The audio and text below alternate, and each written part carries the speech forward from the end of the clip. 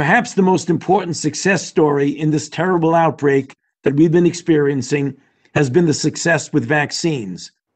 But this did not start in January when the virus was recognized.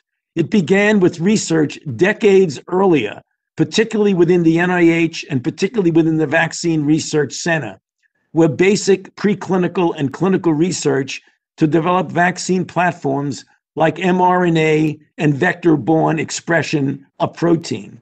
In addition, the stabilization of the spike protein at the NIH Vaccine Research Center by Dr. Barney Graham and his colleagues serves as the basis for 5 out of the 6 vaccines that have now been either tested or already proven to be efficacious.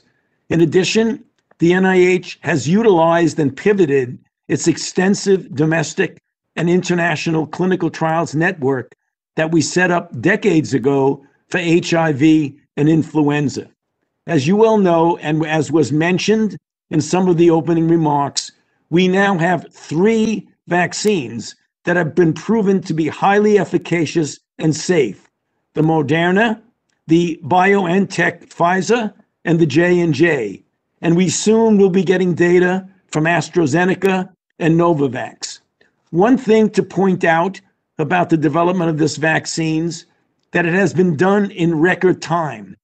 The sequence of the virus was put on a public database on January 10th. 65 days later, a phase 1 trial started.